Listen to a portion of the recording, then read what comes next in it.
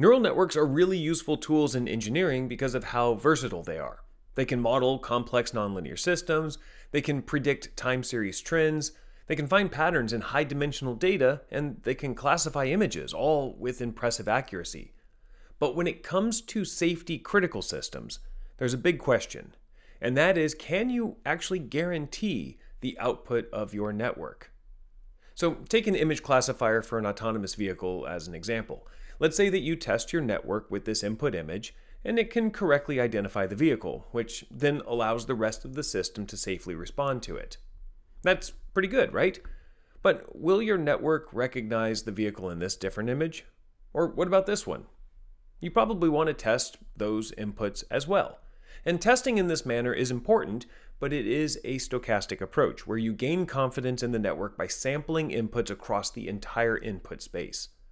But how small do the deviations have to be in your input before you still have confidence in the output without actually having to test it?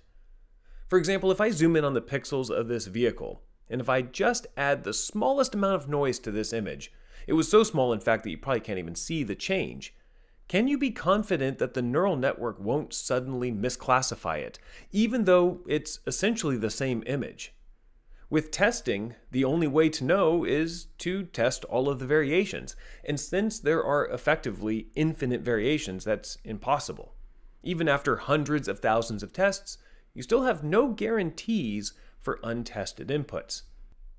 And that's where formal verification comes in. Instead of testing inputs one by one, we can mathematically prove that every input within a specified region maps to outputs that all lie within a corresponding region. If that output region sits entirely inside the bounds of the behavior that we want, then we've guaranteed the network will behave correctly for all of those inputs.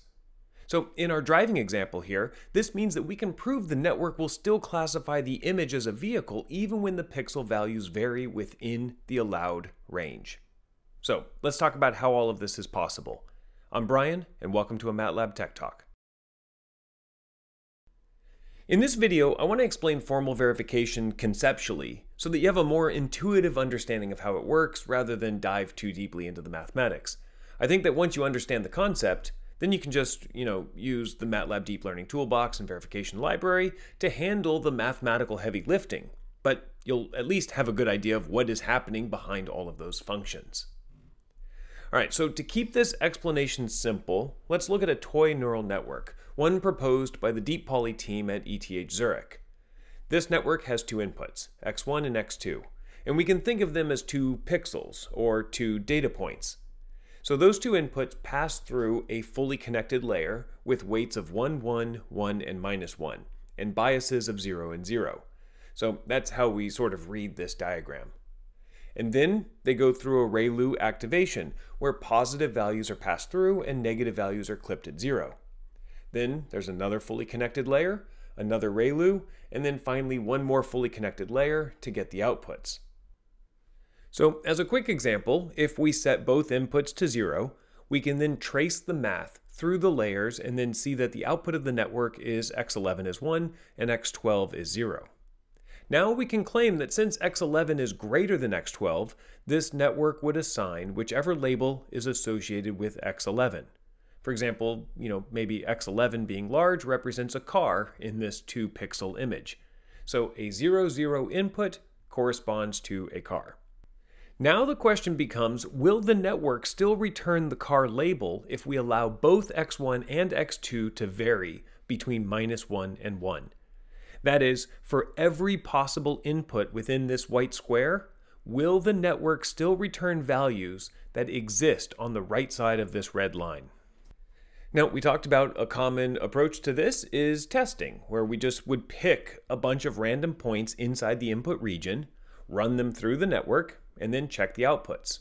And in this simple 2D case, it looks like, yeah, they do all land on the right side of the decision boundary. So, maybe we feel pretty confident. But there's at least two problems with this testing approach. And one is that, well, first off, this network is really tiny, and so a few hundred random points does a pretty good job of covering the input space. But real networks are huge and high-dimensional, and it's not easy to tell if the output is contained within a well-defined region like this. And two, Even with billions of tests, you'll never cover everything. Like we said, there's always untested inputs. So to overcome these two problems, we use formal methods. With this approach, instead of individual points to fill out the input space, we define a region using constraints and then run those constraints through the network. And there are several ways to do this. The first approach we can try is something called the polyhedra method. Here, we describe the feasible inputs as a set of inequalities. So for this example, one inequality is that x1 must be less than or equal to 1. Then we also have x1 must be greater than or equal to minus 1. And then we have the same for x2. And so we can now represent these constraints in the form ax must be less than or equal to b, where x is the input vector space. And in our case, it's x1 and x2. So now at this point, we can push these constraints through the first layer of our network. Basically, for this simple layer, we are applying the affine map y equals wx plus d, where y is the output vector space, x3 and x4, and w and d are the weight and bias matrices for the fully connected layer. Now, a little bit of math shows that the new constraints in the x3 and x4 space are given by these matrix inequalities, which if we plot on the graph, we can see that they perfectly bound the feasible space after the first fully connected layer. Now for the ReLU layer, since the ReLU is just passing through positive values, we can capture that by adding new constraints, one for each neuron. So we would have x3 must also be greater than or equal to 0, and x4 must be greater than or equal to 0. And I can show these new constraints on this graph. Now, keep in mind that this is, again, a toy example that consists of just fully connected layers where W is actually invertible, and with an activation function that can be bounded perfectly with a linear inequality constraint. But polyhedra methods are also possible with more complex networks as well. But again, the math here isn't as important as the concept of what we mean when we say that we're pushing these constraints through the network.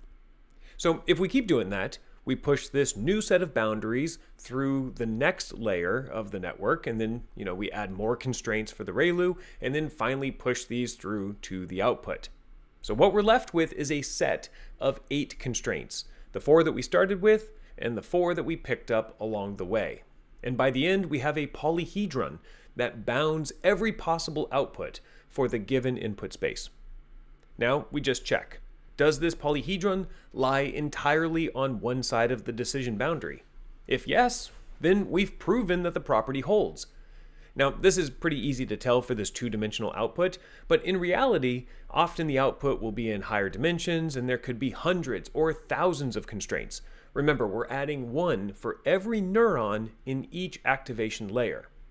So, checking if the constraint holds is a linear programming problem, and solving this can be prohibitively difficult for really big networks. So that's kind of a downside of this method. It's very computationally intensive. Luckily, there's another approach that we can use that doesn't require linear programming, and that is by defining the feasible input space using intervals. With intervals, we're not tightly bounding the space like we did with polyhedra, but instead we're just keeping track of the maximum and minimum possible values. So the intervals for the range of possible inputs for our example is that both x1 and x2 lie between -1 and 1. This produces this yellow square as the potential set of inputs. Now, so far this looks exactly like the polyhedra approach, right? But you're going to see shortly how it's different. But the first thing we need to do, though, is talk about interval math. We can keep track of how the intervals change as we perform math operations. So let's say that we add our two variables, x1 and x2, together. What is the interval of the resulting x3? Well, since x1 could be as small as -1, and x2 could also be as small as -1, then the summation of them could be as small as -2. And similarly, the two inputs could each be 1, and so the sum could be 2. Therefore, the interval of the output variable x3 is between -2 and 2. We've essentially added the intervals together. And we could do the same trick with multiplication and division and any other operation that exists within our network. All right, so this means that after the first fully connected layer, we can see that x3 could be between -2 and 2. Like we said, we're just adding the two inputs together. And x4 has the same interval since we're just subtracting the two inputs. Therefore, the bounding box using intervals looks like this. And the thing to note here is that with intervals, we're overestimating the true feasible set, since we're just looking at the max and mins for each variable. But we're using mathematics that are much easier to calculate. Now, for the ReLU layer, this is really easy also, because if the lower bound is negative, then we can just set it to 0. And then from here, we can push these intervals through the rest of the network. Now, at the end here, another benefit of intervals is that we don't need linear programming to determine if the final constraint is violated. We can just check the points at the extreme corners of the bounds. Now, unfortunately, with this example, the interval method is so conservative that it just so happens to exceed the constraint. So, even though we know the network is good, we'd actually conclude here that the network does not meet the constraint. But in general, hopefully you can see that this is how we can use intervals to verify a network. Now, what we're gaining here in speed and simplicity, we're obviously losing in accuracy. In fact, here you can see the interval method is actually even more conservative than the true maximum and minimum values of the output. The interval here is claiming that the output of x11 could be as high as about 7, whereas we can see from the data that it's probably closer to 5. So what's going on here? Well, to answer that question, let's look at an even simpler network and see how intervals play out. Let's say that the interval for x1 is between -1 and 1, and x2 is then equal to x1 because of this weight of 1 and bias of 0 here, and therefore the interval for x2 is the same, -1 to 1. And x3 is equal to -x1, which also happens to produce the same interval. So now we move on to the next layer. x4 is equal to x3 plus 0.5 x2. So this means that x4 could be as low as -1.5 if both x2 and x3 are at their extreme negative values. And x4 can be as high as +1.5. So this is what we would claim with the interval method. However, in this way, we're treating x2 and x3 completely independent of each other. We're saying that they can each be any of the values between these intervals. However, we know that they're both functions of x1, and therefore their values are actually correlated in some way. In fact, they're correlated such that x2 and x3 can never be at their extreme values at the exact same time. And we can figure that out by going backwards through the network and check for those correlations. So here we know that x4 is 0.5 x2 plus x3, and then x2 and x3 are x1 and minus x1 respectively, which means that x4 is really equal to -0.5 x1. Therefore, the true interval for the output is really between -0.5 and 0.5, which is 3 times narrower than we got from just a naive interval approach alone. So instead of just passing intervals forward, modern verification algorithms like DeepPoly and CROWN also propagate information backward from the output constraint. And this backward pass lets them tighten the bounds at each layer, like I'm showing here with the orange boxes, squeezing the intervals closer to the true feasible region. And this is what is implemented within the MATLAB function estimate network output bounds from the Deep Learning Toolbox verification library. And I've linked to an example below showing you how this function works on a more complex neural network. In fact, you can see from the documentation all of the different layer types that this function supports. So it's a pretty powerful way to verify your deep neural networks. All right, let me just show you one more thing. In some cases, this tighter boundary can be enough to verify your network. However, it's still inherently more conservative than the polyhedra method, and so we might still get some false violations, like we're seeing here. But we have one more trick up our sleeves. Perfectly tight intervals bound the data along each axis. In this case, our data is skewed relative to the output axes, and therefore, the bounding box has quite a lot of excess area. However, let's say that we rotate the data such that we minimize the bounding area, or at the very least, we minimize it in the direction of the constraint. In this way, we would have the best chance of verifying the system using this method, right? So, for example, if we look at the data from this perspective along this axis, a tight bounding box would look like this, which is fully contained on the right side of this line. But we really only care about the axis perpendicular to the constraint, since that's the axis that determines whether the data falls to the left or the right label. And if we squeeze this data down to that one axis, we can see that the data spans between about 1 on the low side and about 3 on the high side. And since both values are on the right side of the line, this constraint is verified. Now, that's the visual interpretation, but we want to do this algorithmically. And in MATLAB, we can do this pretty simply with the verify network robustness function.